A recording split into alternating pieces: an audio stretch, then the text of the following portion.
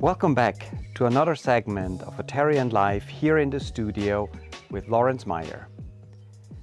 Skynav, another term that has a big sound to it and a big vision behind it. Using one controller for multiple vehicles. What do you think, Lorenz? Is that really what is needed?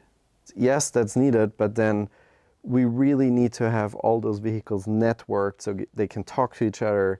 You can assign tasks to them at the same time. You can potentially even have tasks being automatically broken down to a fleet of potentially drones and ground vehicles. Like if, for example, if you would have a asset inspection of a cell tower or something, maybe there are tasks that are better done from the ground, right? If you have that whole long-term vision.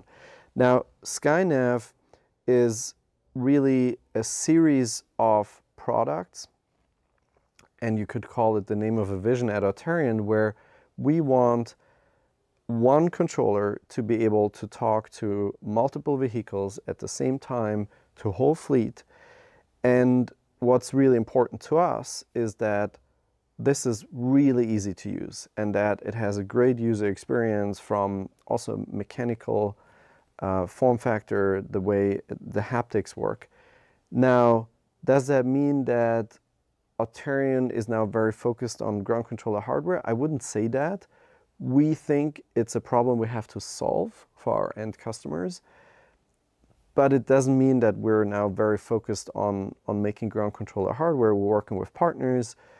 We're certainly very opinionated on the user experience because we think the drone industry still has some way to go there. And the key thing is one controller, multiple vehicles, locally or even remotely via 4 or 5G. So standardization of an operation, in essence, it's a much easier way to operate either a single unit when you can switch from one to the other and have still the same controller, same user interface, or then, like you said, in the future where one controller can operate and send commands to multiple vehicles.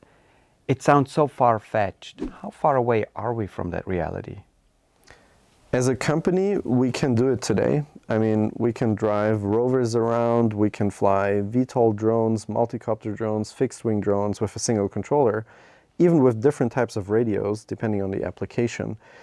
As an industry, this is still something that a lot of people think is futuristic and where we just have to do more education to show what actually is possible.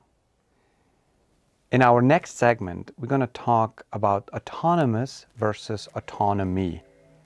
Two terms that sound very, very similar, but what are the differences between the two? Stay tuned.